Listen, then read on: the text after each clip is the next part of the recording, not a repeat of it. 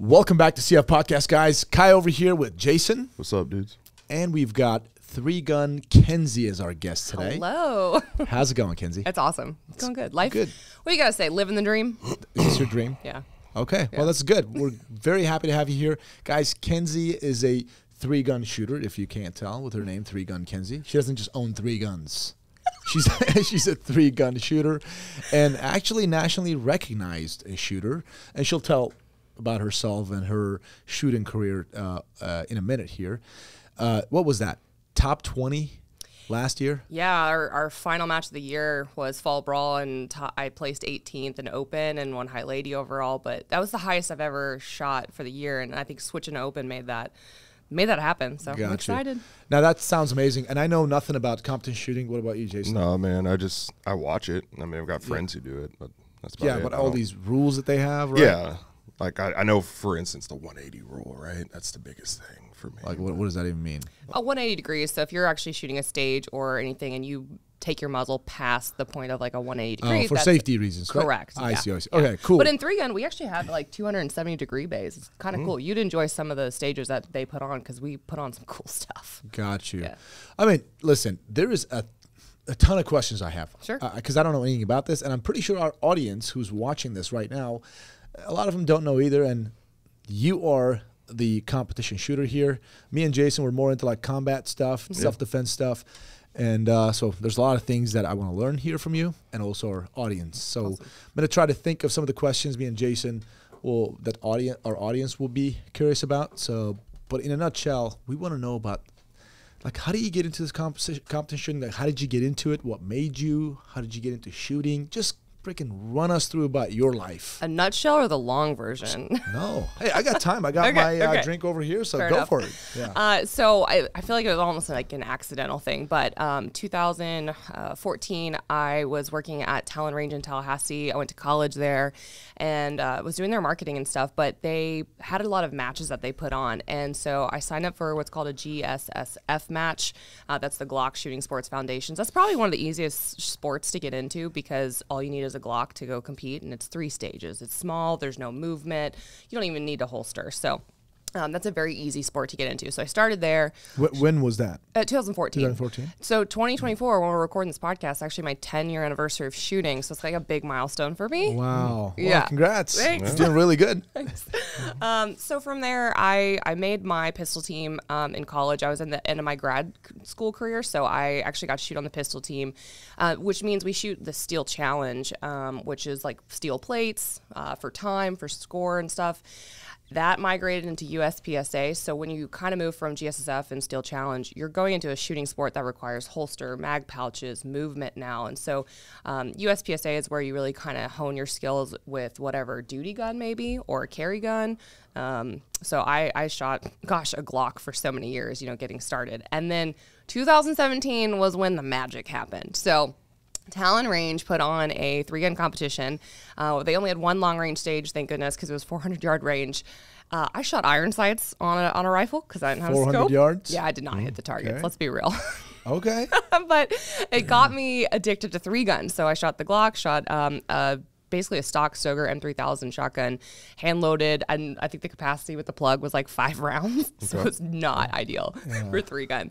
But I don't remember it being like painful. I don't remember like wishing I had better gear or whatever, right? Like it was so fun that was a pivotal point there. Then I went really deep into cowboy action shooting for 2 years. What is that?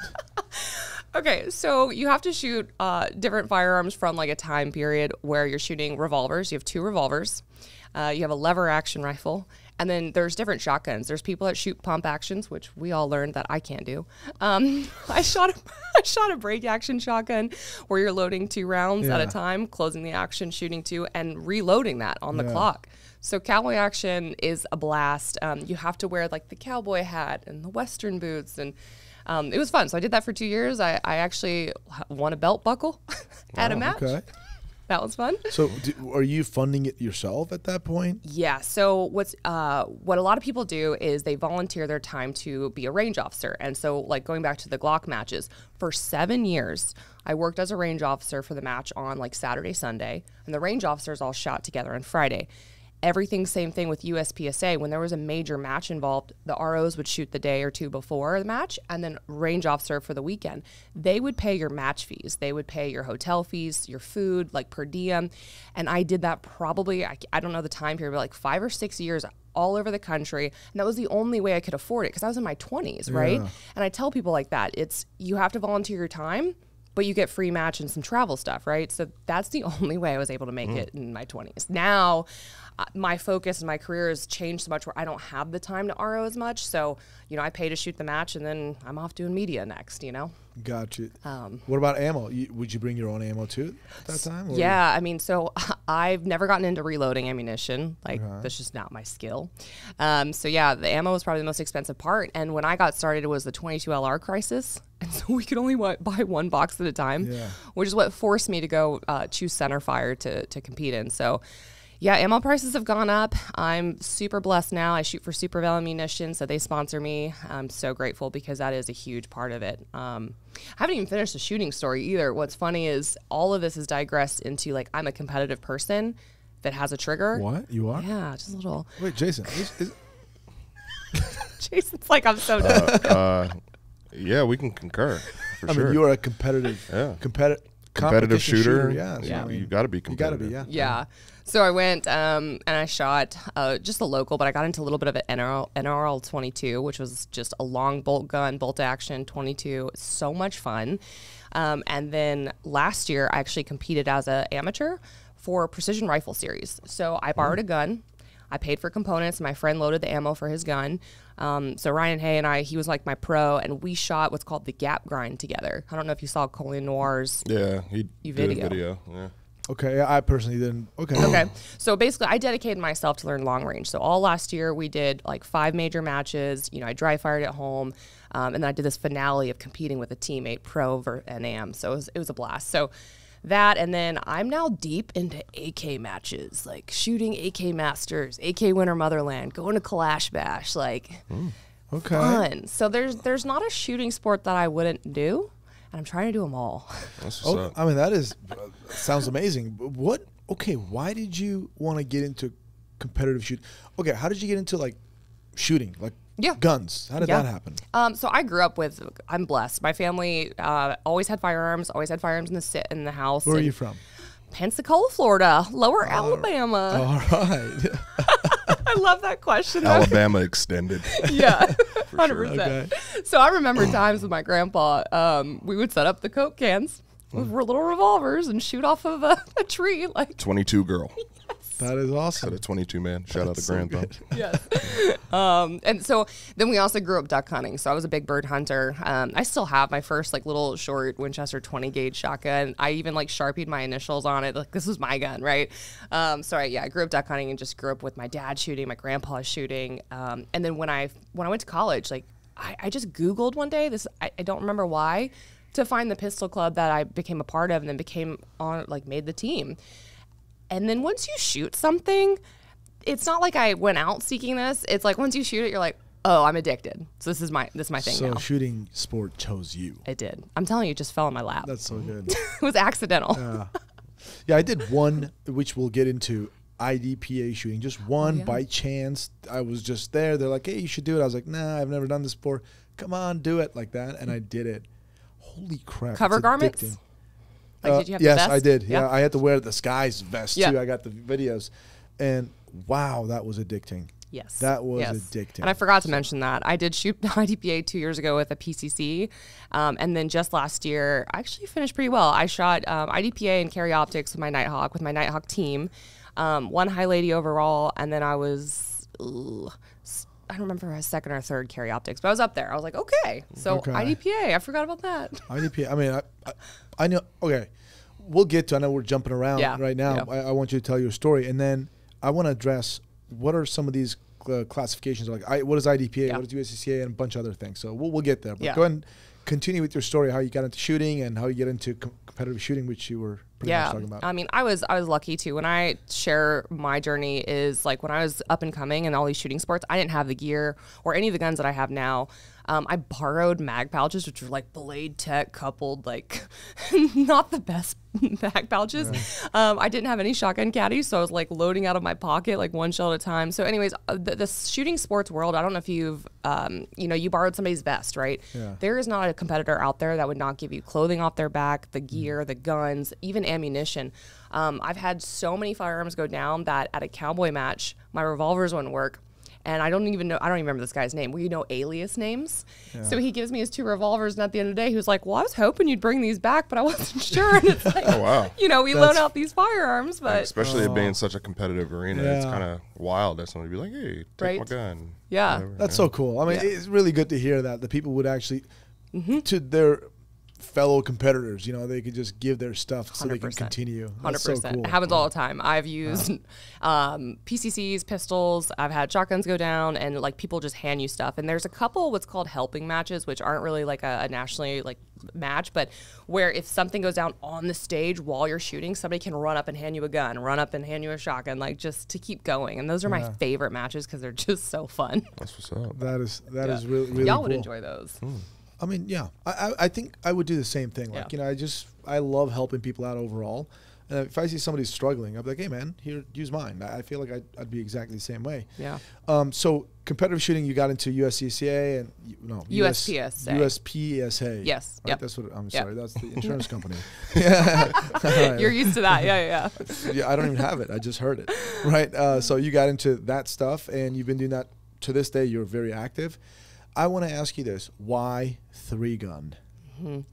It is so much fun. I don't know how to explain why, but the addiction of having to master 3 platforms, running and gunning is just absolutely fun.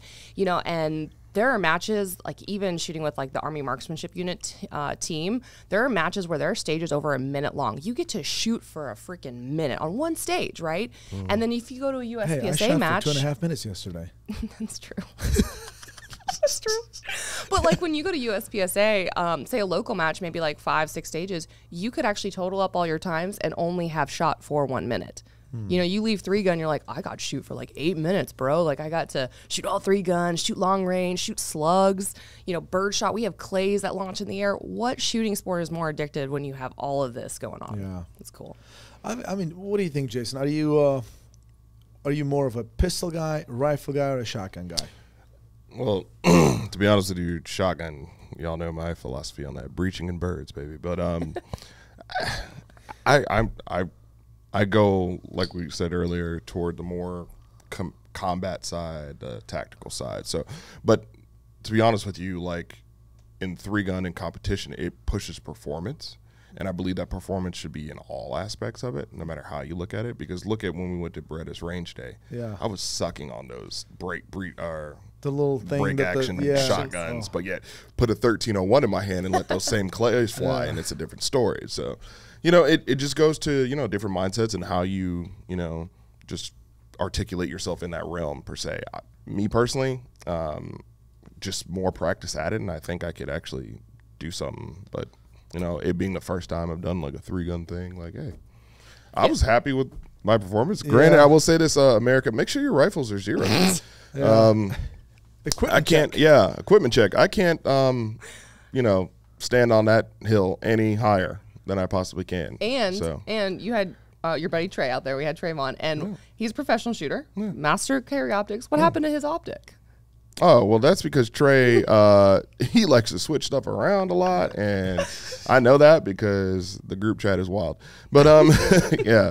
So, yeah, but he still shot what he shot, regardless of a broken optic or he had a loose optic. It wasn't broken. He didn't have it tightened down. But like this is what I'm saying is professional shooters make mistakes. Like I've done that too. Like you're talking about zero your optic, check your screws. All of that stuff is really important. Anybody who's wondering right now what we're talking about, we shot a video yesterday. That's gonna be at Classics main channel. Obviously, it's a CF podcast. You guys got to watch that. I don't know what the title is gonna be, but it's gonna be 3-gun something, right? That we all ran this competition course that Kenzie put together at Trey did. Trey built it on his range, Okay, I thought you kind of set it up. Oh, At the Trey Barber Training Solutions. Shout out to him. Awesome guy.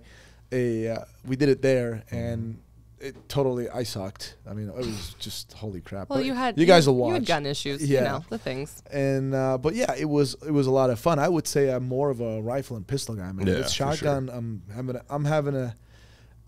I've carried them, but it's just I've never mastered them. Let's just say Not that. a thing for me. I Yeah. never really was. I don't think anyone really spends a lot of time on shotgun at all. Like across the country, they're not really home defense guns unless you're a bird hunter. Like, you're not going to go, use this every day or take it to the range. That's the thing about 3-gun is actually my favorite gun in the world is a 12-gauge shotgun. I could shoot shotguns for the rest of my life and be happy. Semi or pump? Oh, semi. We've learned that. So we shot another video with Classic about the world's fastest shotgun, and it is not a pump action, y'all. just don't watch the pump. Really painful, but Yeah. okay. So, anyways, okay, 3-gun. So you do 3-gun because it gives you this Diction expertise high, on all three different adrenaline dump. platforms. Yeah. Yeah, it's pretty good. But what other type of competition categories or classes are out there? So IDPA, USPCA, USPSA. We'll get you there whatever. one day. We got you. Guys. Just point to me and I'll say it for you. from the get-go, I admit it that I know nothing about competition, so nobody can judge me. So USPKA. Oh, we're Okay, I'm close. messing around right now. We're close. Okay. So, anyways, those are the two that we've all heard of, at least, right? Yes. What are some of the other commonly known competition classes? So, I mean, you've got, IDPA and USPSA. So, USPSA is definitely going to be your run and gun with pistol or now PCC. There's different divisions in terms of if you wanted to shoot carry optics, meaning there's a list of guns that you can shoot in production that's also legal in carry optics. So I don't want to go too far into the weed of divisions, but carry optics, you'd have an optic on it. There's actually a division in USPSA where you can shoot revolver. So if you want to reload a revolver on the clock, it's super not fun. I have seen Jerry Mikulek do that. Yeah. Extremely fast. Yeah. And then Michael Pogge, he's a really good revolver shooter. But anyway, so USPSA, you've got all of these different divisions and pistols that you can shoot, moving and shooting, and it's accuracy and time. And then IDPA is going to be your more of like, I wouldn't even say defensive shooting, but they are focused on your carry garments, your carry setup. They have specific gear stuff. And then same thing, they have division requirements. You can shoot irons, carry optics again is another one. I shot PCC before, but you're having to actually clear your carry garments, and then you got to shoot accurately. If you don't, the further out of the A zone or the center of the target that you're shooting, you're adding up penalties. You're adding up +1, +2, +3, whatever, Yeah. So IDPA is really and then you only have so many rounds. IDPA is 10 rounds for carry optics for me, so you don't have a lot of makeup shots to make, or you're going to be doing standing reloads forever. You can only have so many mags. Anyways, so that's kind of the sports there that I look at. But Steel Challenge is where I recommend a lot of people get started. Male, female, junior, older person, whatever. Steel Challenge just allows you to go out in a shooting box and have fun shooting at 5 different steel targets for time. You don't have to have, a holster or a bunch of gear if you're shooting just 22s. A lot of people have 22s, 10-22s, Rugers. It's just so easy to get into and cheap, right? 22 ammo. Of course. Yeah. And we don't have the crisis anymore. Right, exactly. Okay. Yet. Yet. It's an election year. So. That's true. That's true. So Steel Challenge. So that's just it's part of USPSA. So Steel Challenge and USPSA are under the IPSC umbrella. So it's basically what we were doing, Jason, at Beretta. I mean, they kind of put together. So you just hit steel, a bunch of different steels you just shoot, right? So there's you'd shoot 4 targets in whatever order you want, and then you have to shoot the stop plate last. That stops your time. Oh, I know what that is. I've done that before. Yep. So there's 1, 2 on the left, 1, 2 on the right. That's one stage, and then the stop plate. Yeah, so you fire 5 rounds. I've done that, dude. I've got a video of me. You won't believe it's me shooting it. It was it was insane. Yeah. But I tried it 20 times first. And it's just, so 2 targets on the left, 2 big, chest size plates, and 2 on the right. And there's this small circle, red that's in the called center. Smoke and Hope. That's the stage that you shot. Smoke and what? Smoke and Hope. Smoke and Hope, okay. Yep. So it was 5 shots, right? So it was bang, bang, bang, bang, bang. Yep. That's one of the faster stages, but it's trapping you into a speed trap. You're just going to hit as fast as possible on the bigger ones, but you got to really make sure you hit that stop plate. But there Steel Challenge has 8 actually stages that are the only stages that you shoot in Steel Challenge. So no matter what level of a match you go to or where you go in the country, they only have 8 stages that they run. Some matches will run 6, some will run the full 8. Just depends on the level. But that's why Steel Challenge, you can go set that stage up, Smoke and Hope at home, practice it all day, and then when you go to a match, that's the exact stage you're going to shoot. That's how these guys and these kids, man, get so good. That world speed shoot, that's the stages. Subs, so all 8 stages, okay, and you're doing 3 strings per stage, some or whatever, and it's sub 60 seconds in total is what like the fastest shooters in the country are doing, and they're all under like 18 years old, you know.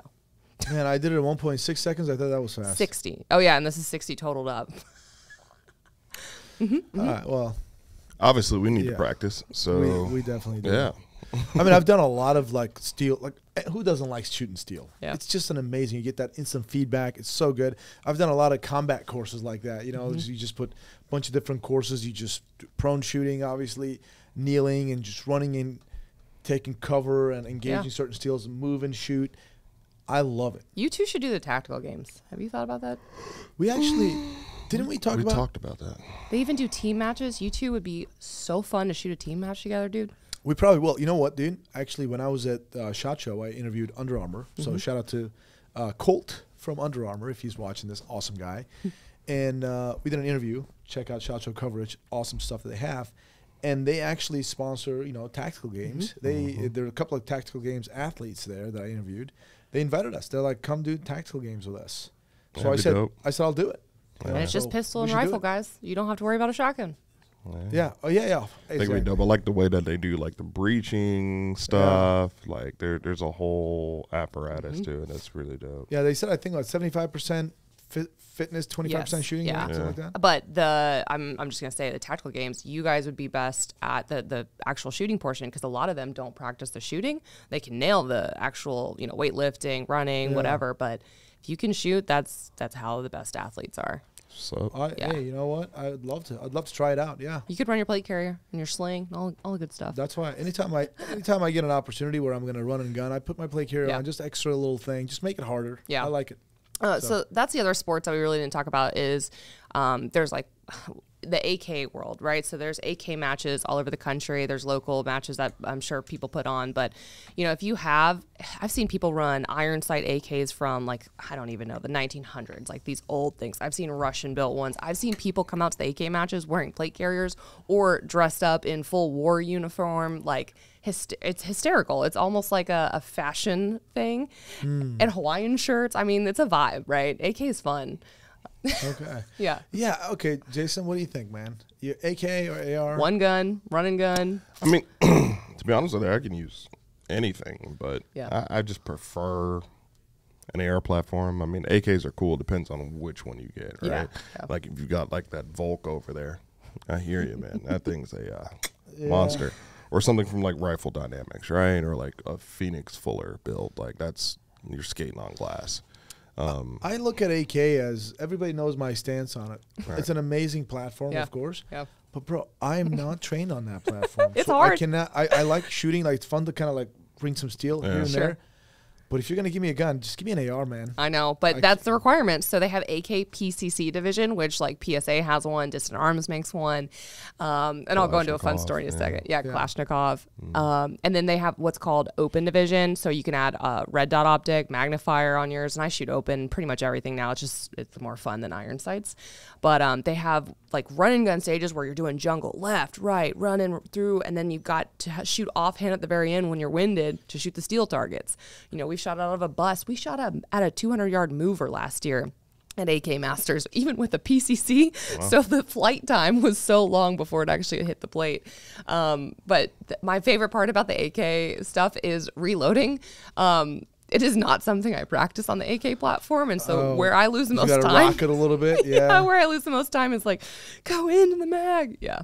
Mine is like I tried like run and gun with an AK before, and I just like did a reload. You know how you sometimes miss a reload, but it still kind of sits there, but it's not. Yeah. I'm like, what's as the magazine falls on you? You see, that's why I like 5.45 AKs, baby. That's right. Dude, we AK-74. We have one. What brand is that?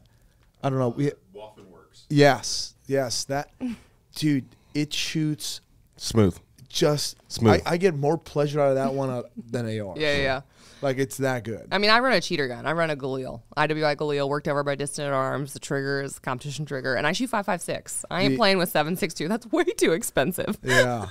5.56, right? Yeah. But Khalil 5.56, shoots it's amazing. so good. Yeah.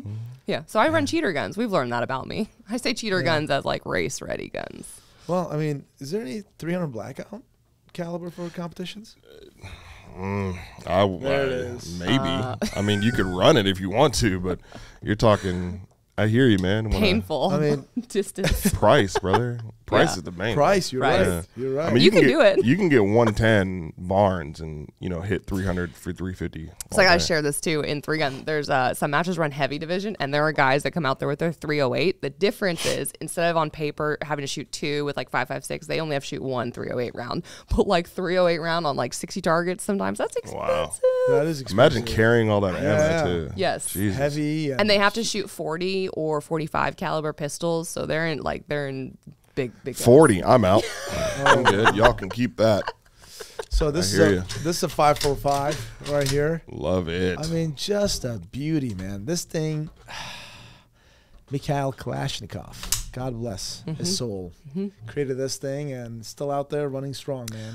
You know why else you guys would like the AK stuff is you can actually shoot suppressed in these matches. You can run a suppressor Oh wait, all we're day. not supposed to shoot In suppressed 3-gun. In 3-gun. We're not. No. Supposed? Why not? Because it's timed. So if you, a lot of stages are going to like end with rifle, or even if you say you started with rifle, you have to have the shot timer to be able to pick up the time. But those are just the rules. Like USPSA multi-gun, there used to be UML, there used to be 3-gun nation rules. There's a lot of rule sets for 3-gun, so it depends on like who runs what. But yeah, suppressors are not used because we have to pick up the time. Versus, I haven't even gone into the world of long range, right? But precision rifle series.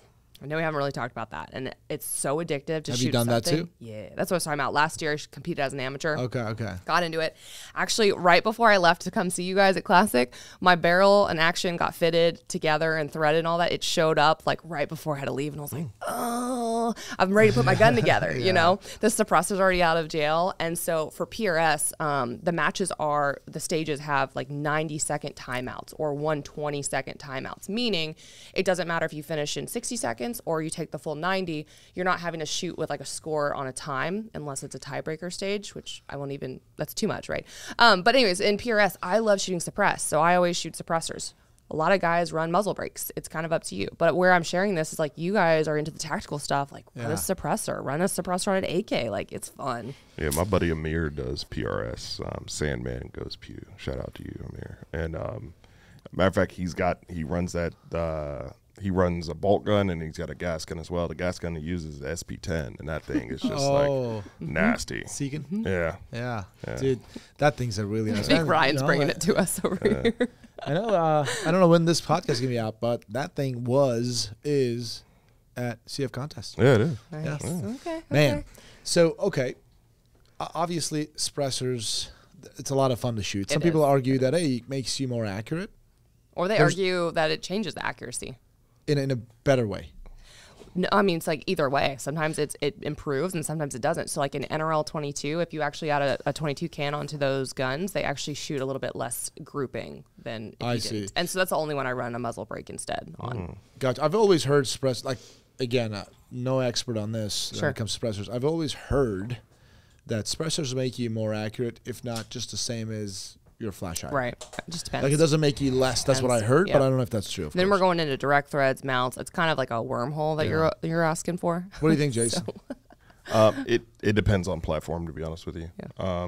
Especially you're talking about cold bore shot versus if the gun's warmed up or not. So I mean, you do have some point of aim, point of impact shift. Obviously, every company likes to claim that they have the most minimal. There is some. I mean, we're talking minute, give or take, 100 yards. But once you start spreading out over 100 yards, that's when you're going to get the real jazz going on. So yeah, Ryan, this is your AK, right?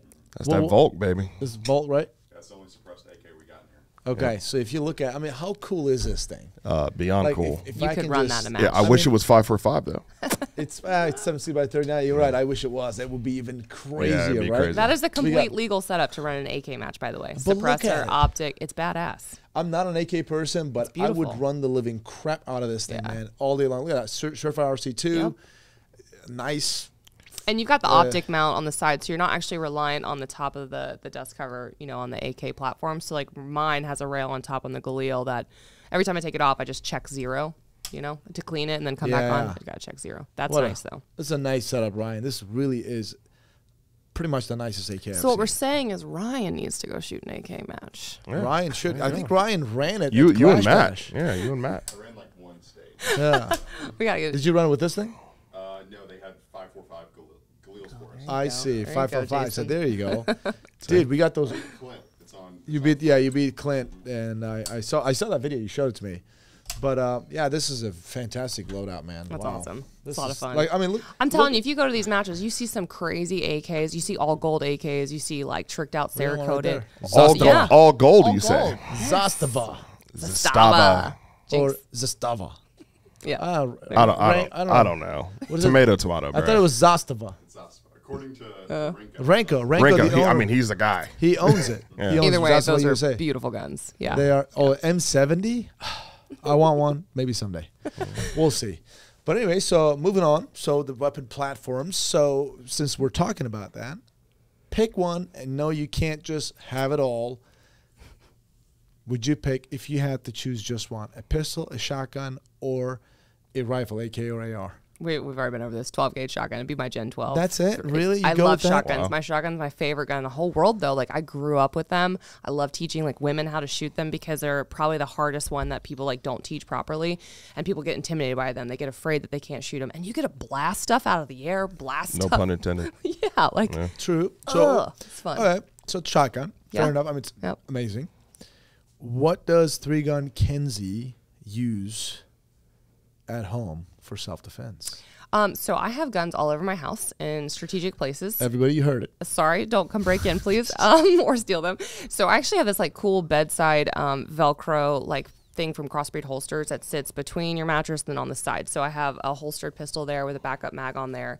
In the corner of my room, just if I was to get out of the bed, then I built a AR pistol, suppressed, EOTech, optic, magnifier. I'm probably never going to use a magnifier for self-defense, to be honest.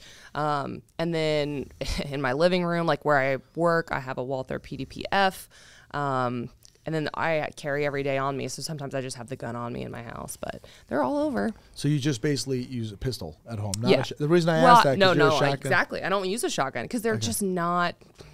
They're not going to be my choice of home defense, especially in terms of like round capacity in the size, right? So like pistols, you can get, I don't know, 17 rounds, and then a shotgun maybe for the size 3 or 5, you Yeah. know, and then rifle standard capacity.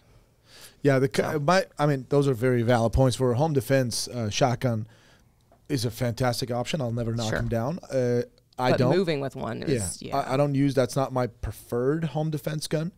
And shotguns, you know, the blast, the recoil. Oh, yeah. It's just not as easy to operate as an AR. 300 platform. blackout. 300 blackout. Sorry. Yeah, yeah. Same here. Don't want to wake the neighbors. Yep. Don't exactly. You want to be considerate. And as I've you're got taking pistol people. suppressors, rifle suppressors. So like, yeah, in my house, they're going to be suppressed because of that. I'm not going to lose my hearing at home. Exactly. Yeah. Well, since we're jumping all over the place, For sure. which is Yeah. amazing. Yeah. So let's jump into suppressors. Yeah. All right. So Can that I was share that- something too? Can- Like a year and Have a at half it. ago, guys, I had 0. Take a guess how many I have now. Suppressors? 17. Close? Yeah. I was just gonna say like 5. 18. You have 18 suppressors. I had 0 a year and a half ago. I went, it's addiction, Who do man. you know Like, in an ATF? Thank you, ATF. Appreciate you. no, but it took a year and a half to get them all out of jail. But I did have 4 approved in batch in January, and then I just got one 16-day approval. That was like the last one that I waited. And it's funny when we talk about that PRS build. I got the can out of jail before I got my action in barrel. Well, I don't have any right now, What? and I'm looking at Ryan. What? None. I have no. We cans. tried to Sorry. talk him So into addiction. it, folks. Addiction. So I want to, but I mean, I'm trying to work with some companies over here. Yeah. But we were gonna do stuff with Huxworks, but maybe still will. We'll talk to them because we use their stuff. But obviously, Trash Panda from RQ. Amen. That's a good one too. We'll see. Hey, listen, I've got my Sig Rattler LT. Yeah. That's my home defense gun. I cannot and will not use that thing. Well, I don't want to. Let's just say Yeah, use that yeah. thing without a can. Yeah. So I gotta get something. Do y'all ever build your own AR pistols or your own rifles, your Yeah. AR-15s? Yeah, me yeah. too. But I grabbed that curious. Rattler LT Yeah. when I had to. So it was really good. So suppressors. So suppressors. Let's talk about suppressors. Why? And Jason, you let me know or let us know your thoughts. And Kenzie, same thing. why should you, like, we're going to talk about pros only right now, and then we'll go to cons, because there's cons to everything, right? For sure. Why should you suppress your defensive rifle? Go ahead. Okay. So for number one, I don't want to lose my hearing protection. So, that's the number one that's obvious for suppressors, whatever. But, we talk about, you said Huxworks, but like the flow through technology now that a lot of suppressor companies are making. So you're not getting all that gas in the face. You're not also get lead poisoning. There's a lot there that has benefits. But man, the silence inside of your house or the sound suppression's huge. Those are just my two off the top of the head. Okay. That's why you would choose suppressor over not suppress gun. Yeah. Okay. Number one, pinky out because it's a little bit more elevated. Other than that, signature reduction. That's the key thing. Sound is cool and all, but signature reduction. When I think about it from a defensive point of view, I want to make sure that I'm making it the most non-fair fight I possibly can. Of course. There's no such So thing as if I fair can fight. stack 5 rounds in you without even, my ears ringing, I'll do that very good, especially with 300 blackout subs. Like, we're talking, the gun does not move. That's okay. It's There's like Hollywood zero quiet, recoil. Yeah. It doesn't move, and I'm all about that. In a home defense situation, it's going to be quick, violent, and quiet. Yep. And I like that. You'll never see. I like, Silent oh, night, baby. What's Yeah. going on? I'm getting with it. shot. Oh God. Yep. What 300 blackout? What size barrel? So it depends. So I've got a 6 3/4 barrel. I've also got a 9-inch barrel. Okay. Wherever that you want to do. I mean, the reason why it was developed was it can be fired from a short barrel and still have maximum lethality. For sure. Yeah. So and you think about that, like the rotation, a 1 in 5 twist. We could go on and on for days on that, but it thrives right there in that subsonic realm with a good projectile, whether it be Hornady, whether it be Barnes. They've got that great, the X-Hex stuff. That's cool, but 208 grain, baby. I mean, think Hornady. about that. That's coming at you like 1,000 feet per second, Yeah. something like that. Yeah. So before I ever do any defensive gun in my house or like rely on it, right, I like to test it out. But I just built a 5-inch 300 blackout, put a tie-on 7.62 QD suppressor on it, and it's super short, super accurate. I'm enjoying it at close range. I'm not talking about accuracy at distance, right? But I've just been testing and having fun, and it's running great. I put an adjustable gas block so I could tune it to the suppressor, and I'm excited. I hope it's my new home defense. It's good. AR 300 blackout it's people. Let's not perpetuate the myth that like you can't engage with 300 blackout and doable distances, because I will tell you this right now. After we went to Q, we can hit 360 all day long with subs. Subs. And what's the barrel length? 6.75 or Sub. 7-inch. Crazy. There you go, guys. The There you flight go. time is crazy because you can fire 2 shots and hear them go ting ting, and that's great. That's wonderful. It gives you a little bit of confidence booster. But you can. And 300 blackout is a very versatile round. So let's really break that down, right? I believe it's one of the most versatile rounds outside of like new 8.6 black. You have the capability of making it stupid quiet. And also just with a mag change, we haven't changed the barrel, we haven't changed the bolt, we haven't changed anything. Throwing 110 supers and you're engaging 300, 400 yards with primarily ease. Obviously, shooter, discretion is advised. Your mileage may vary. That's up to your skill. But yeah, it's one of the most versatile rounds. Period, hands down. No, I'm 100% agreed. I actually was introduced to 300 blackout here at Classic. Nice. Right? Yeah. I didn't know much about it at all before. Fell in love with that That's round. fun. Yeah. If you shoot a 300 blackout subsonic expressed, you just realize, oh my God, like you can't go back. It's very, very addicting. Even supers, man. Yeah. But it's addicting. And that's why I went and spent the money and got the Rattler LT, and now I'm working on this can and everything. I'm going to SBR the gun and everything. It's in pistol configuration right now. But shooting that thing with subsonic rounds, still it's coming at you about 1,000 or so feet per second. Right. Yeah. And Stopping really power. short barrel, super compact gun. You can easily maneuver that around, no problem.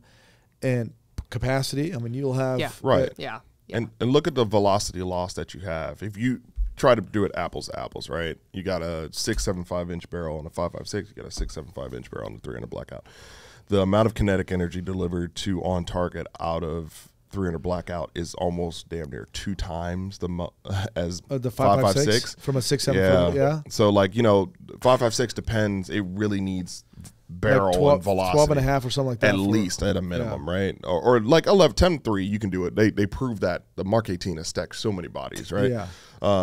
But the longer you give that barrel, the longer dwell time, the more time you actually have for that rotational energy to have effect on target. That's where 5.56 really blends it in. I mean, the original M16s were how long? 20-inch barrels. 20-inch barrels, right? Yeah, So, that's So and heavy, that so thing goes long. over 3,000 feet per second, Right. 55 grain. Right. But, We have gone into some weeds, y'all. I know, So I if like someone it. wants this, I like it. Full breakdown. I like it, but suppressed, I there's so many positives, right? Yeah. Pros. Cons, and we can just quickly go over them. Is just, of course, you can get a lot of back pressure. You dirty up your gun. If you don't maintain it, you can get Wah. The con that I wanted to mention, not a pro con, but if people don't know how to put like an adjustable gas block on it, or if their gun's malfunctioning because they don't have the right ammunition paired with the suppressor. So like one of the guns that I love that I've been playing with is the new Carmel from IWI, and it has just an adjustable piston, so you can go to suppress to regular.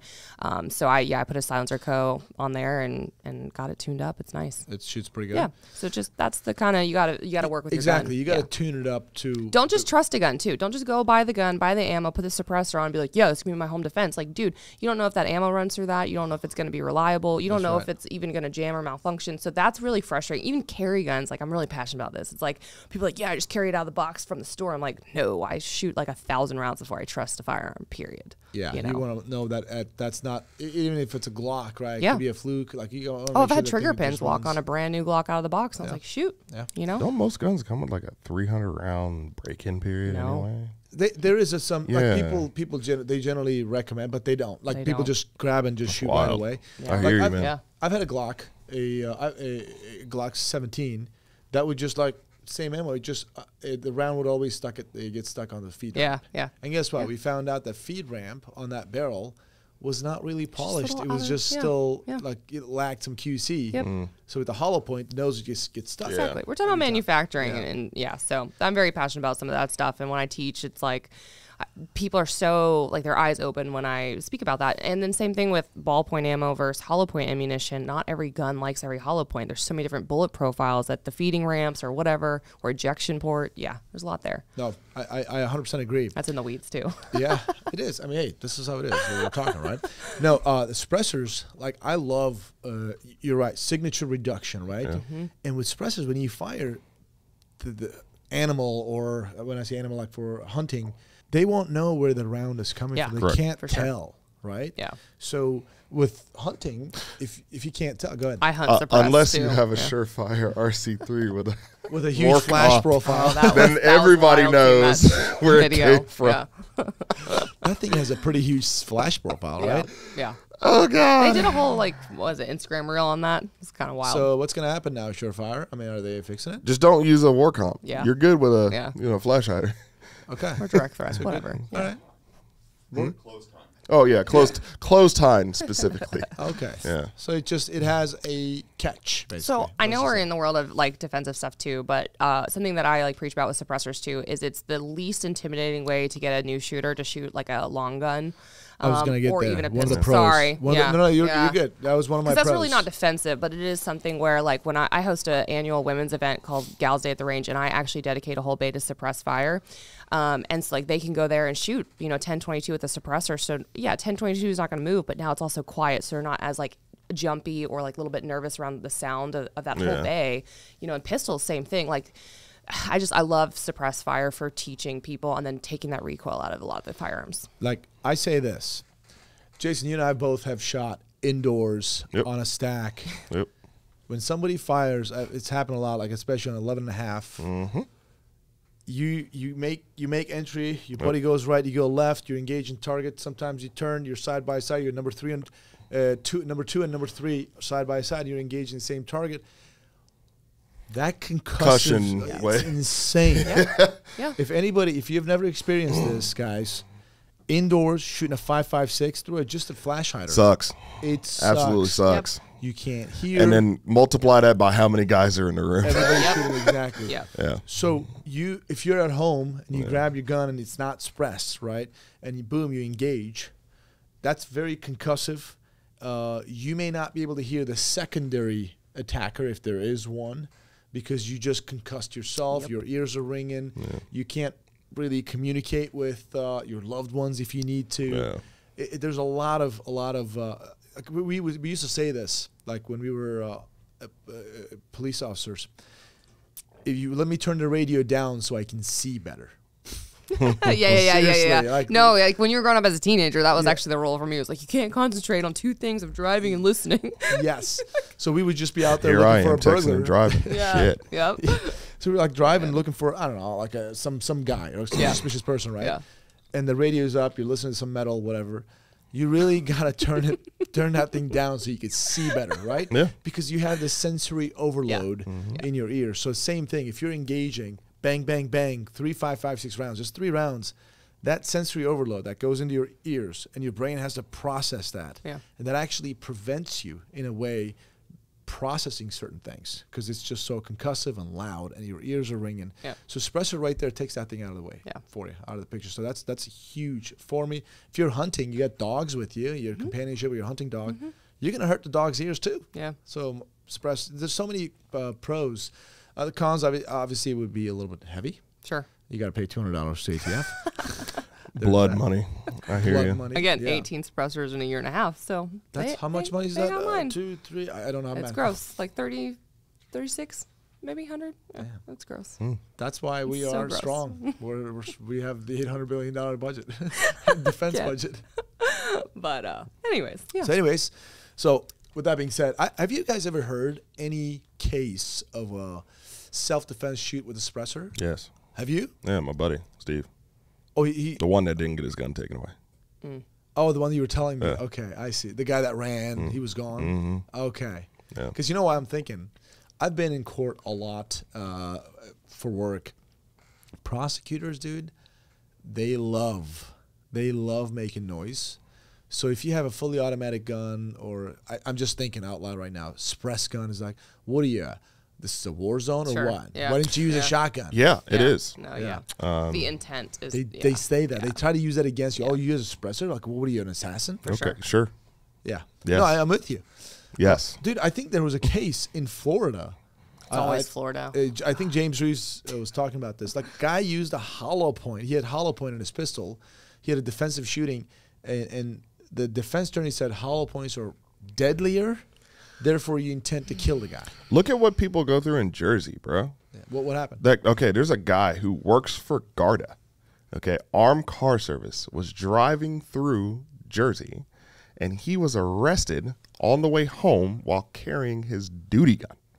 Because, guess what? You guessed it. He had hollow points, Jesus. and he's issued them from the company. Wait, he's Yeah. duty gun. Duty gun, Glock Issued. 17. Issued rounds. Was he in his personal car? No, in his personal car, driving home from work. Okay, I want to know the laws on that one, like what his policies were. But No, that's like ridiculous. Jersey doesn't allow hollow points. Oh, Jersey doesn't allow hollow points. What about police officers? Apparently, whether you're in your security realm or whatever, it don't matter. Yeah. That's so stupid. It's so You know, stupid. it's just like, I don't Okay, you know what? So they would rather Full Metal Jacket sail through their house, their neighbor's house, the wall, and Yeah. potentially Yeah. hit Fido. But, Yeah. hollow point, oh, God. I hear you. They don't. Choose the They don't state understand. you live I in just want to say wisely. this as a person who has seen a lot of people shot, because it was part of my job. Full Metal Jacket will kill you just as good as a hollow point will. The only difference is with the FMJ, you will live slightly longer till, like you will finish the job if you're trying to kill somebody. You'll die later.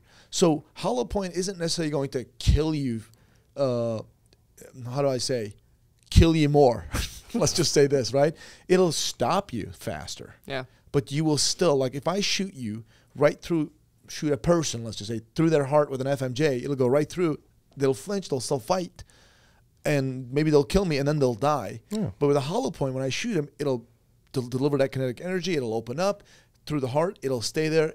will drop them most likely, and they'll still die. This time, the only difference is I saved my life or somebody else around me. So with both are fatal shots, one of them will just kill you slower. Yeah. So I don't think whoever made this law, they don't know anything about ballistics. Oh, Most what? don't. Ballistics. Anybody making laws. You mean people making laws actually know how stuff works? Yeah, no. What? They didn't? They don't? This is news to me. Because the brace We're in turns such it into a a legal fully podcast. automatic. Right? Like, Brace? bro, yeah. Brace? Let's not go there. Okay, this was the best argument that I saw when it comes to this whole brace thing. I forgot that judge. A judge said that, so ATF goes and says, hey, you know what, Your Honor, with stocks or this thing, they're more accurate. You know, they stabilize it, so therefore they're able to deliver more accurate shots. So we can't have that. The judge is like, wait a minute. If they're more accurate, why would you not want that? That's safer for people around, and that's safer for them if they're defending themselves. That makes perfect sense. So they should have it. But ATF's argument was, well, they would be more accurate against us. Of course. Of course. How stupid is that? Do as I say, not as I I can't do. get into politics because it's just a weed. Oh, I can get into politics, baby. Yeah, no. I don't got But it. okay. So anyway, let's just move on from that. The hollow point and all that. Yeah. You guys know. If you guys want to know my true thoughts, every Wednesday, 7 p.m. Eastern, I live stream for Classic, and I talk about whatever I want. And it's generally politics. It's good stuff, trust me. All right, moving on. 3-Gun Kenzie. All right, so you are obviously sponsored by many companies out there. You do some stuff. What is ahead of you now? What are your aspirations? What's coming up? Yeah, I guess I'll drop some news-ish on here. What? Some news-ish. No, like I mentioned it kind of earlier, is I've been hosting this annual women's event. It's something that I just wanted to do, and I started in Florida when I lived there for 2 years, brought it up to Tennessee, and it's just a one-day event for women to come out to the range, and I brought all my personal guns. When getting started, the very first one had 5 people. The next one had 15, and someone brought their mom and their friend and their wife, and I'm like, yay. And now, as of this morning, I think I have 82 people registered for this year's event, and I can cap it at 100. So my aspirations is to do these all over the country and do them regionally, so that's easier for people to come to, because my event brings in people from 8 different surrounding states. We're in the talks of bringing one to Texas, hopefully. So I'll be doing some firearms instruction there. Is it your company then? Yeah. So this is not something with, Well-Armed Women or Girl in a Gun. I know there's a lot of organizations that do that kind of thing. I mean, I know even Gun Owners of America have done that. I'm loving seeing these events happen, right? But yeah, this is something that I just like event planning, and I guess I like to do this. It takes me a long time to organize all this stuff, but it's amazing. So yeah, that's coming up on my horizon. And then this year, I've got, like I said, AK Masters Kalash Bash coming up real soon. I'm still doing NRA event, and so all these media events is coming up. I'm going to 5-7 Fest at Gun Talk Media, which I'm excited about. 5-7 Fest. Yeah, on May 7th. I think they shoot 5-7. I'm just yeah, on May 7th. On May 7th. we think about it. That makes. I mean, sense. it was just 320 day the other day, Right. yesterday. Yeah. So, Okay. And then I'm still shooting, like I said, Battle for the South is coming up in 2 weeks from we're recording this podcast, and then we'll have Fall Brawl 3-Gun as well. So. And then, like I said, my PRS gun is sitting at home, ready to be dropped in the chassis, get the Trigger Tech trigger on there. And so as soon as I put that gun together, I got to go sign up for my PRS matches. So I'll probably be home 2 weekends out of this year, maybe, But what do you, that's not your full-time job. It's just a more hobby, passion, and you obviously It's have halvesies. sponsors. Yeah. Because sponsors help me out, or their media events for clients, or whatever. So yeah, full-time. I don't really have a full-time job. I own a marketing firm. Okay. Reticle Up. Reticle Up Marketing. Reticle Up. Yeah. Okay. And then Reticle Up Podcast has over 120 episodes streaming on all the podcast platforms. So it's something that I wanted to do for a very long time.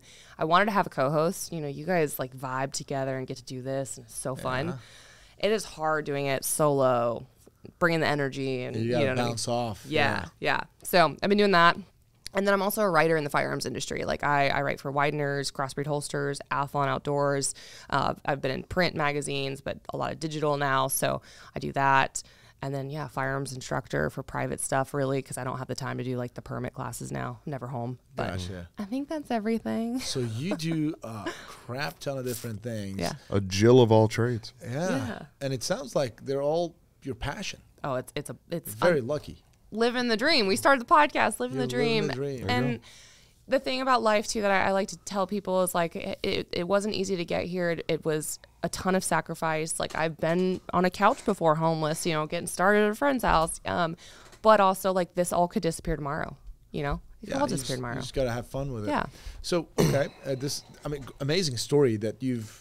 Just like anybody else, you've done your sacrifices and you've come where you're at, and you're going to continue sacrificing to go to even bigger and better places, and you will, I'm sure. You're a female, and this is a male-dominated industry, For sure. and I see more females out there, which is really good. Yeah. Have you had any issues? What were you about to say, Jason? Oh, nothing. Something just came in the room, and I tried not to That's give it. not fair. Nope. Hey, don't run. Don't run. Don't gone. run. They're gone. It's gone. What do they bring in? I think that's So, the the Canic TTI Combat. Jackson. Can you tell them to bring it back? Coming out in April. Mine was delivered to my FFL, and I'm here. Did you buy it or just like was sent to you? No, I'm doing a review, so stay tuned. I'll be doing my get own to- review. You get to keep it? Yeah, can I say it on this podcast? Yeah. Yeah, I work with. Okay, I we can love shut this Canics. podcast down because I don't like this that I don't have one. Fine, I want love one. working with like, and actually like I bought my 2 first SFXs way back when. I did a review on the Rival, and then I actually bought the Rival S because I wanted to have it when it came out, man. And then the TTI they're handing me to do a review and write it up and do some videos. I'm excited. Cool. Yeah. Okay, all right. So What were we talking about? Oh, no, we were male talking dominated. about. So you Yeah. were, yeah, exactly. I thought you were distracted by the gun. He was, yeah. So, yeah, this is a male-dominated industry. Obviously, we see more and more women coming into the space, which is really good because of folks like you, right? And you've been doing this for 10 years now. You said 10-year anniversary. Have you had any challenges for being a woman? Absolutely. What are some of those challenges were, and how did you overcome them? Absolutely. You know, and again, I started in my 20s too, which not a lot of people can afford to do that. So the credibility was the hardest part. There are a lot of females, as we know, we don't have to go down that rabbit hole, that don't know anything about firearms. They don't know anything about maybe anything other than 1 or 2 pistols. They don't shoot any other platforms. They've never competed. You know, they can't talk the lingo, and they don't actually know what we're talking about. And so one of the things that I did pretty early on, I'm trying to remember what year, but I actually went and I took an AR-15 armorer's course. I know ARs are easy to build now, right? But like I had help with my friend Scott on that white rifle that you guys have seen in some video content we've done already. He helped me build that. Like he basically built it. Let's be real. But I got to pick out the parts and like kind of like Just watched the way him. Jason built the Honey Badger. Oh no, I actually built that thing. Yeah. Pulled the parts and everything. See? Yeah. That's fun. I just want to make sure that you built it. Oh, stupid. Okay. Yeah. I built it. Okay. Yeah. But so that was one of the things I did is like overcoming like, okay, if I actually know what I'm talking about, know how to build my own guns, know how to work on them, like that's pretty impressive. There's not many females that are on Friday night, I'm at home changing muzzle devices, doing muzzle attachments with suppressors, changing triggers out, like all the time, right? I had the side of the ambi safety shear off from a bucket dump. I was like, all right, I gotta take the trigger out, gotta change out the safety. But anyways, so that was one of the things I did in the credibility world. And then you know, it took one company. It always takes somebody to say yes. So when I was on Upwork.com, which is like a freelancing platform years ago, maybe 5 or 6 years ago, I put on there like I'm passionate about firearms. I have a master's degree in marketing. I know how to write, obviously. I know how to do communications. And so one company, which was Widener's, said, we want you to try to write a blog for us. Like, let's start there. I still write for that company today. They gave me my shot. They gave me the property to shoot on that we shoot videos and I get to train on. And then going into like Athlon Outdoors met me at SHOT Show. And someone was like, hey, you need to talk to that girl. Like, I know she writes, but we need to get her on a bigger platform. Now I'm like one of, I think only 2 female writers for them, 2 or 3. Like there's not many. But the credibility has built because, okay, she's published in this, you know, she's doing these reviews. And then someone read one of my reviews recently, like, wow, you went into a ton of detail about like the trigger snob in you and like why this doesn't have this controls and how to adjust, again, going to the Carmel, like the regular versus suppress. I'm like, oh, I play with everything. I try to break it. I take it apart. Like I'm not an engineer like Jason because his mind is brilliant, but I want to be. I try to be, right? Like that's fun when you get a gun to play with it and take it apart. It is. Especially like just going in to see, like everybody QCs their own stuff. But like, how anal are you on certain things, right? Yeah. Like me, I clean my guns after every 1,000 rounds. awesome. I like a deep clean. Yeah. Now lubing is a different story. You should lube anytime that you have a chance. Yeah. He did that this morning. I actually watched him do Yeah, that. He was like sitting I have right a here. problem in this room where I'll spaz out, bro, because I'm just like, why is this so Dry. chonky and you can hear it? I'm just like, oh my god. Yeah. You got to do that. Taryn was like that too. Taryn Yeah. Butler, he was like, why is it dry? Yeah. Yeah, He would right. just say that. Yeah. And it just when you shoot so much, you don't want to ruin the platform for yourself. Yeah. Because then you become biased. Yeah. Yeah. And unless it's a Steyr pistol, which those suck.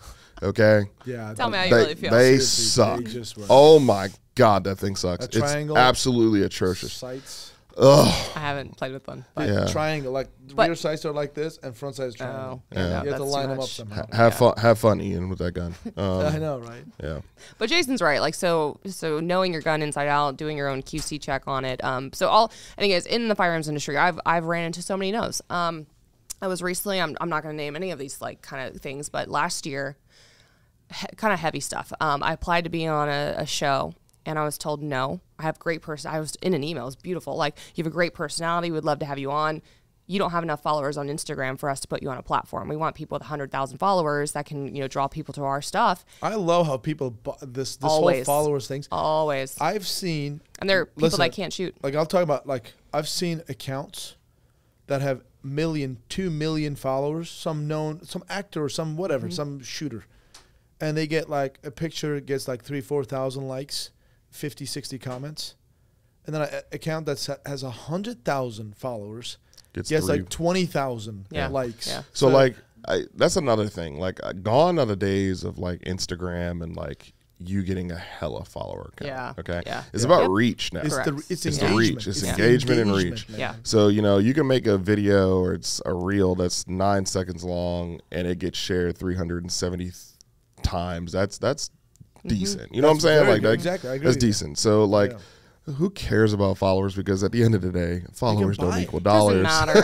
So, And it's a paradigm. Yeah. So but that was one of like the roadblocks. Like, ran into that. I applied to do But some. do you think that, I apologize No. for cutting you, do you think that was legitimately that, or was that Oh, no, I because was you're a told that. woman? No, I was told that. Oh, wow. No, they chose other women to be on the show, but they were all, for lack of a better word, gun bunnies. They were people that. Go ahead.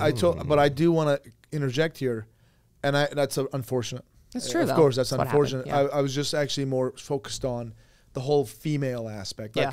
men are being chosen over females. Right. Like, the challenges a female faces against other men. For sure. Not necessarily other gun bunnies. Yeah. I mean, that happens every day because they're always going to be like, okay, dudes know more. Or the other thing is, maybe this is rare, but more dudes want to watch dudes' videos than a female telling them something. Like, I don't know. We're going to see how that audience plays out, right? Like, they don't want to hear from you, like maybe. to learn. I don't know yet. I personally, like, when I was listening to you Testing. yesterday, I was like, I to would be love honest to. with you, like women are better teachers. So Yeah. We'll see. that's just I was like listening to you yesterday. You're like, hey, we do this. I was like, oh, I was taking notes, like legitimately. So, Hey, but you I've know run what? into that. I've ran into that. If you're closed Yeah. off like this, then you don't know shit. Yeah. Okay, you think you do, but you don't. Yeah. Okay, anybody who's actually really top tier in their game, they're generally very open to learning. For sure. So it Quit doesn't looking matter at from this. who. Quit looking at this, Jason. I'm sorry. Thank But, you, John. Oh gosh. All right, Right so there. what do we got here? Mine. Boom, I boom, want boom. mine. So what we have here is that mechanic. This is a now that we're TTI talking about combat. competition. Yeah, there you go. So this would be able to be run in the open division. I think we talked about this offline, but so this has a compensator built in. You've got a magwell already on the gun. Depending on what sport you're shooting, the compensator wouldn't be legal in certain divisions, and then neither would the magwell unless you're going to go shoot open division, like Yeah. for USPSA, for different matches. But yeah, this would be a solid gun for 3-gun, out of the box, ready to go. Just fun, mount a red dot optic. I don't know Kaya's deal, man, but like he's just like suffering in the iron sights world. Like Listen, there's a thing called suffering. I enjoy the living crap out of lining those things up. I love it. To me, there's something in my mind. But then you got to have a sight pusher on site to change the sight if it's not, in alignment versus red dot. You just, take a flathead screwdriver, a penny, I promise you, a I back will of a go. piece of brass. I swear, and I will literally go against you with the iron sights with versus your Okay, dot. okay. Like I'm not No, saying I let's will do it. destroy you. I'm Yeah. not saying. I just have Let's to see, have yeah. my gun. Yeah, right? yeah. Like, give I me get one you. of those Glock with the Trichicon express right sights. Yeah. I do pretty darn Yeah. good with them, right? Yeah. Up to 50 yards, I can do some good run and gun and Sure. kind of stuff. I love them. I'm not, by the way, negating the superiority of red dot. Yeah. Red dots are definitely superior to iron sights. They're easier to teach on too, because 100%. whenever like I get any students in my classes, they can't explain what's happening with the iron sights, but they can explain, oh, the dot went left, the dot went down, the dot went, like, you can, okay, we're jerking the trigger, we're anticipating the recoil. So it's a good training tool. Even with dry fire, you can actually get that immediate feedback. Irons are harder to read and harder to explain to someone. They're definitely harder because you got to line things up and hold them steady. But also, if you move the front sight, they don't know where it went sometimes. Did it go left? Did it go right? It disappeared. Yeah. Right. They don't have. You got to, that's where the shot placement, right? So. But so what do we got there? So you got, looks like he's busy with something. No, you guys. No. I know there's a lot of stuff in the box too, because it comes with a hard case here. But Canik typically, I haven't been able to play with mine yet. Color's amazing. But you got ambi controls, ambi slide stop. You've got, your fiber optics already on here and adjustable sights. But the, Canik typically includes all the optic plates. They're probably in there. So that way you don't have to go wait for an aftermarket plate, right? Like they include it in the box, which I love. And then typically they'll have different size mag release buttons too. So like more flush fit, longer. You got the back straps. I'm sure there's more in there. So I'm sure class is going to do a whole breakdown on them. Yeah. That is pretty cool. I like it. Yeah. I actually interviewed Taryn at SHOT Show. If you guys haven't seen that SHOT Show coverage, definitely check it out. So pretty. The man and himself. The coin should be in there. Yeah, it's in there. The coin's in there. Yeah. So you get a little challenge coin. I got a couple of those. Me too. Yeah. Yeah. Canik's got to grow on me. I don't know, man. Yeah. See, not all of them feel this. Like this feels really good, but some of those like old, like the SFX rivals are amazing, right? But I don't know, like the Metes or some old ones, I just, the OG they're not for me, SFXs. They're not for me. I know even the Rival S that I have out here, like I always adjust or change mine with the lock grips, aggressive texture, mild texture. It's kind of setting up the gun to you. That's one of the things in any shooting sport is like you've got to be able to reach a trigger, feel good in the hand with the grip. So the trigger's nice. Oh, yeah. So they put the SFX Rival trigger in this one. I think we're going to stick with that because it's kind of a competition. I wish they would have made it steel frame. You know what? I asked.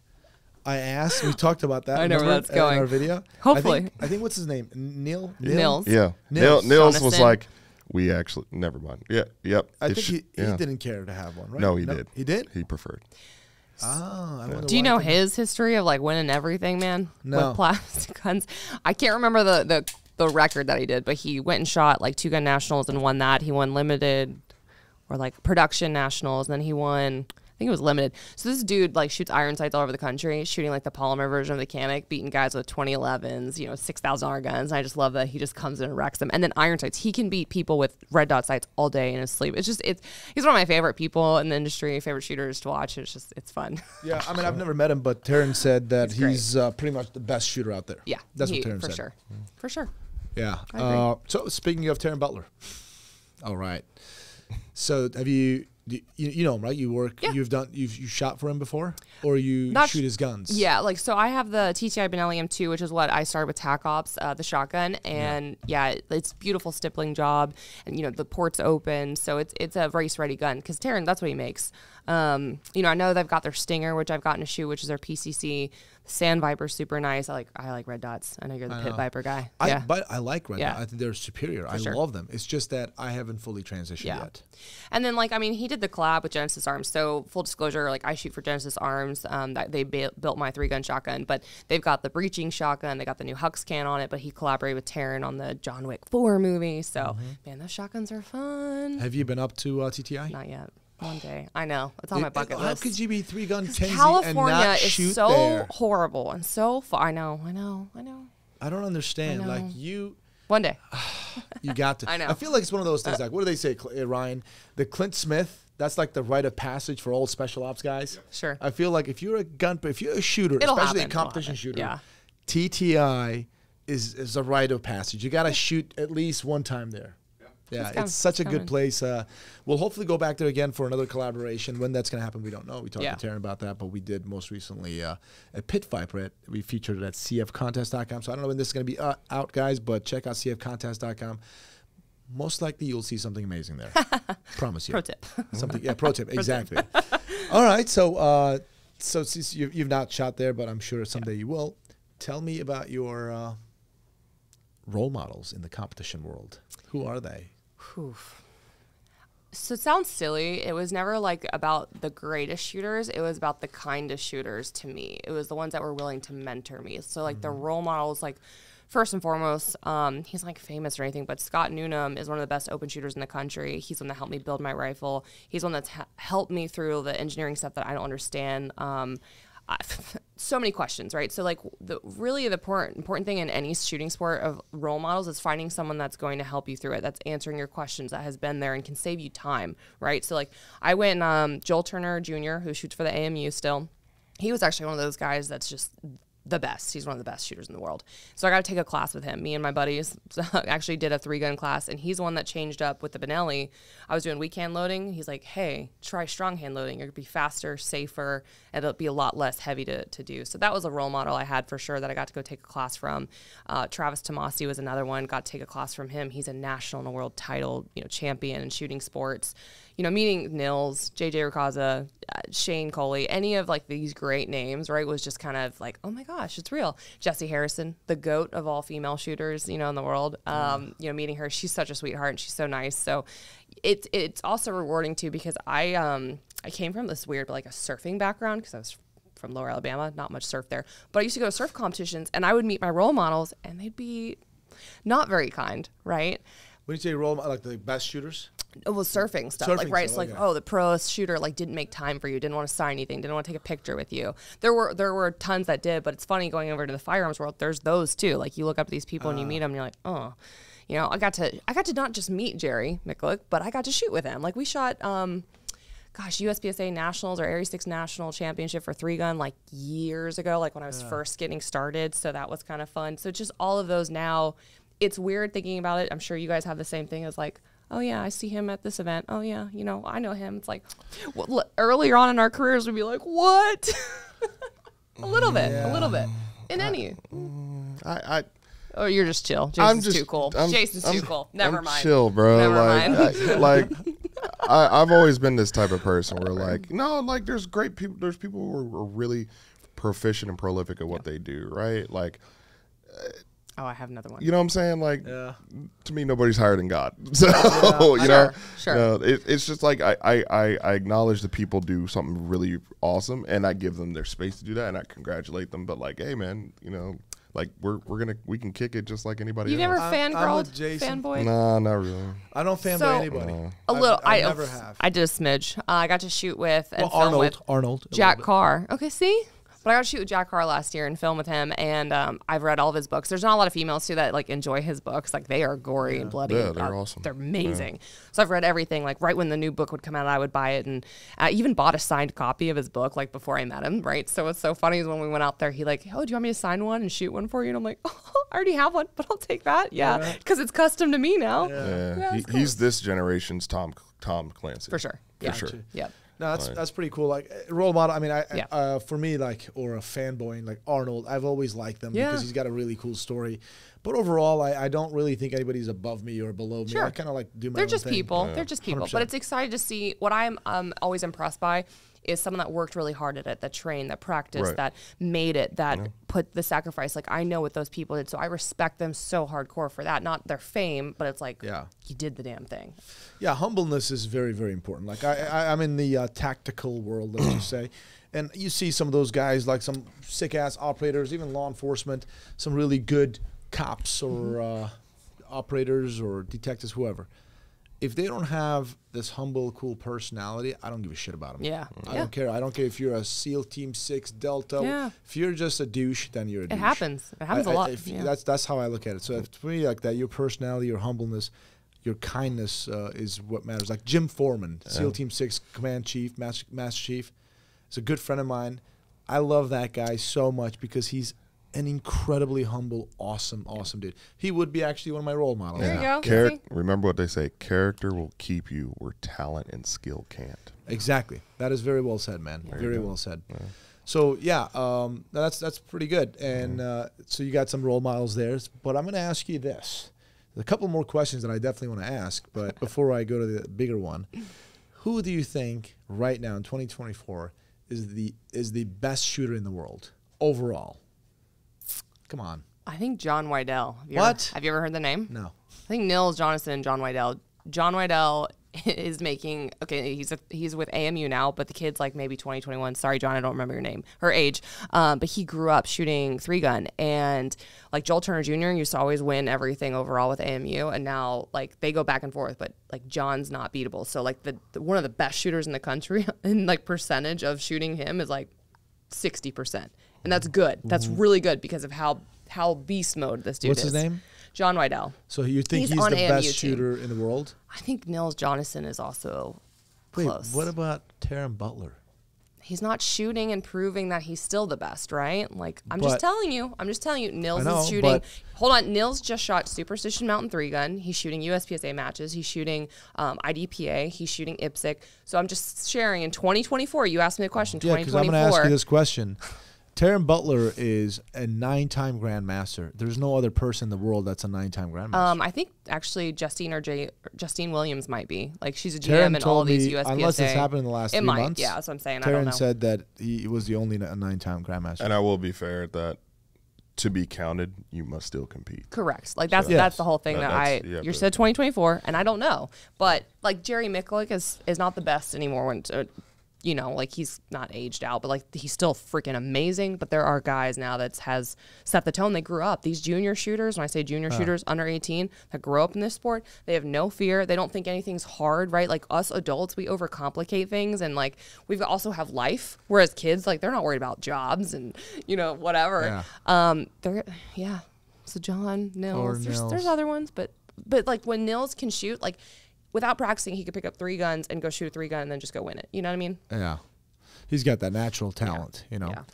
Pretty good. Okay. Just saying. What do you think? I mean, you're not in the competition world. No. Yeah, you don't know the names. I mean, I would like to get into it. I just want to shoot pistol stuff, competition. Same here. Because to me, that, like I said, that performance aspect plays a huge role into a combat situation. Oh, yeah, you get to know your gun, run your gun. You get to really know your gun. You get to see that, calling your shots, having that, going with that sight picture 1, sight picture 2, 100%. and really honing in on the skill that you already, have obtained if you're working at that type of operational level. Yeah, only, absolutely knowing your gun, you get to be really familiar with that gun, how to use it, draw your sight picture, sight alignment, if you don't use, obviously, iron sights. All of that, it'll just hone in your skills like crazy. The only difference is obviously on a competition stage is there, you just memorize it, you run through memorization. Combat is obviously a little slower because you have to react to whatever the heck is in front of you, right? But still, using that equipment, that's going to make you so familiar with your gun. Yeah. I would love to do that too, man. I actually, especially after yesterday, just one time we did it, and I was live on camera. I would have loved to done that numerous times, but hopefully sometime soon. Yeah. But you asked a loaded question, too. I just got to preface that. Like, there's so many other good shooters, right? Are we talking about – and these people I'm thinking about, like, they can pick up any 3 guns and perform, right? So, like, that's why I think that they're the best because they're all they're well-rounded shooters. Yeah. But there are – I don't even know about the Olympic team that shoot, trap and skeet. There's amazing shooters there. And then we talk about pistol-sided stuff. There's specific people there.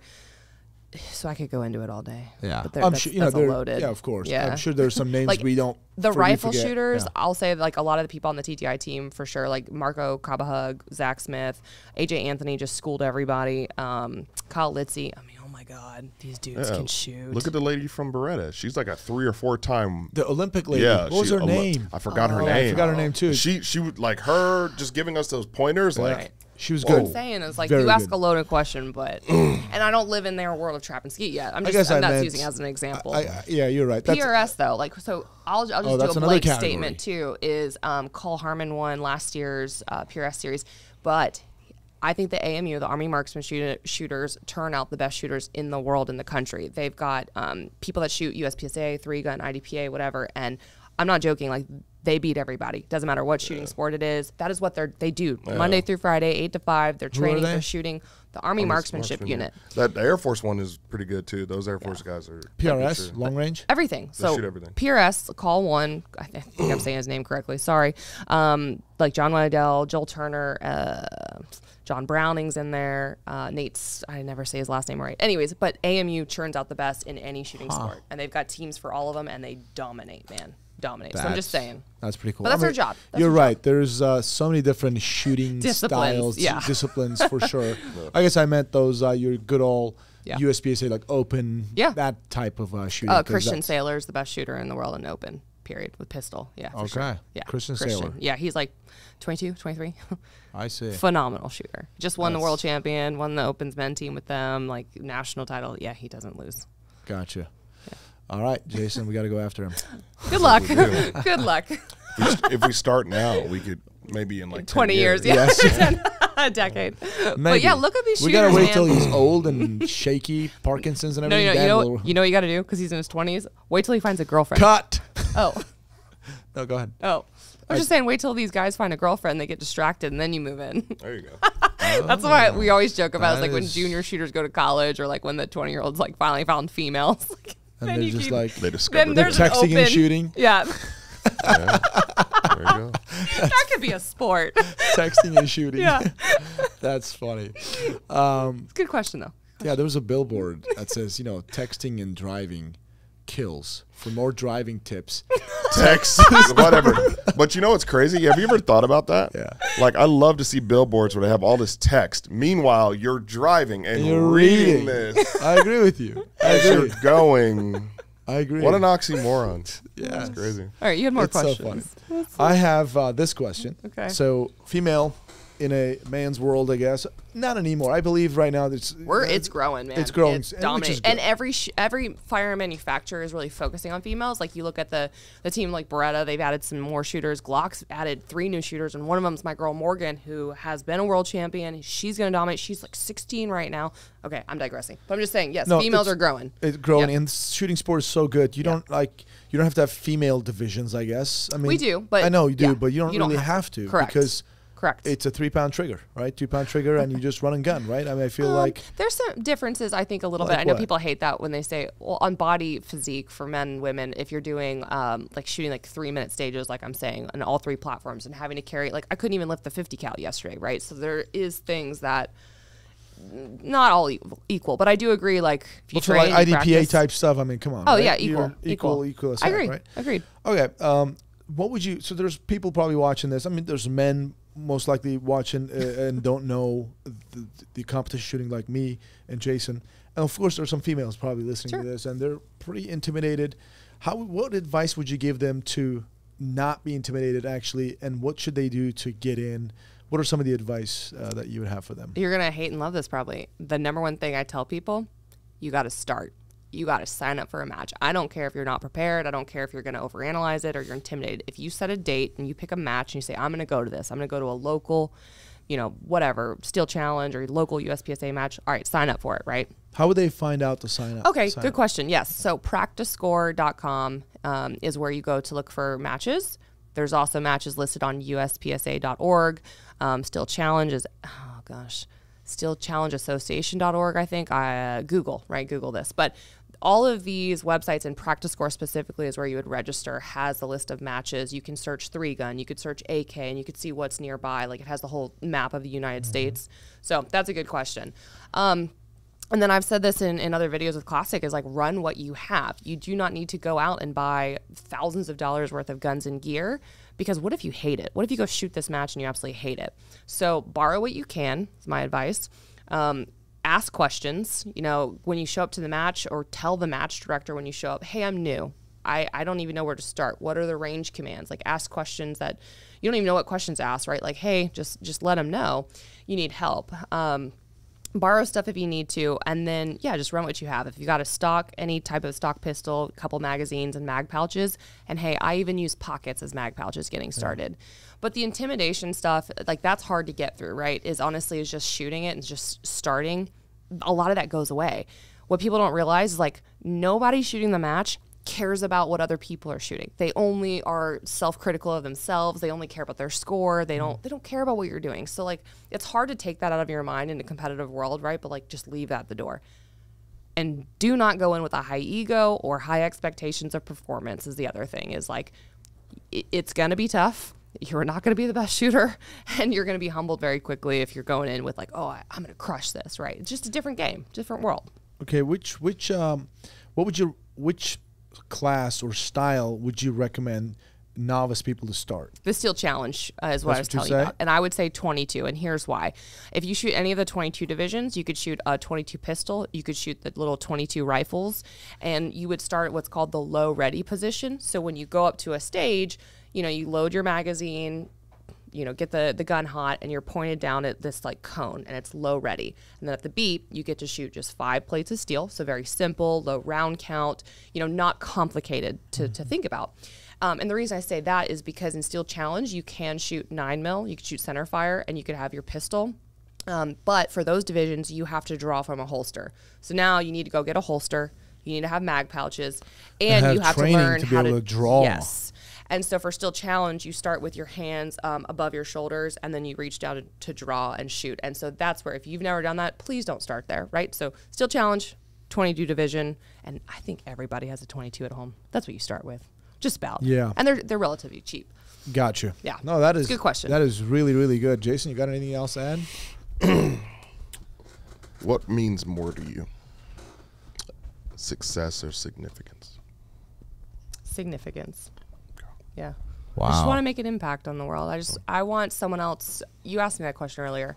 I want the newest female or the newest, I don't know, junior shooter to be able to look at me and not see what I accomplished, but see that there is a path to do what you want to do in this industry. It doesn't matter that it's male dominated. If you want to be a writer, if you want to be a shooter, if you want to produce video content, be an editor, the path is there. There's no gender stuff there. You got to fight through it. But I want them to be like, if Kenzie can do it, because it's been rough, if Kenzie can do it, so can I, right? So Gotcha. that's a big thing. That I just want to leave that impact that it's possible.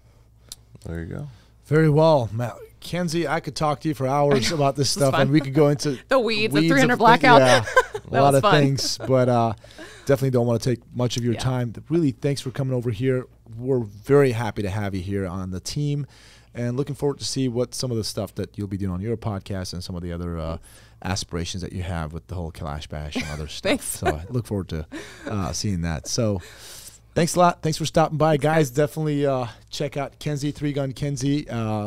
What's your how do people That was find perfect. 3gunkenzie.com, at 3gunkenzie on Instagram and Facebook, Reticle Up podcast on all the streaming platforms, YouTube, Reticle Up, all that good stuff. Very easy.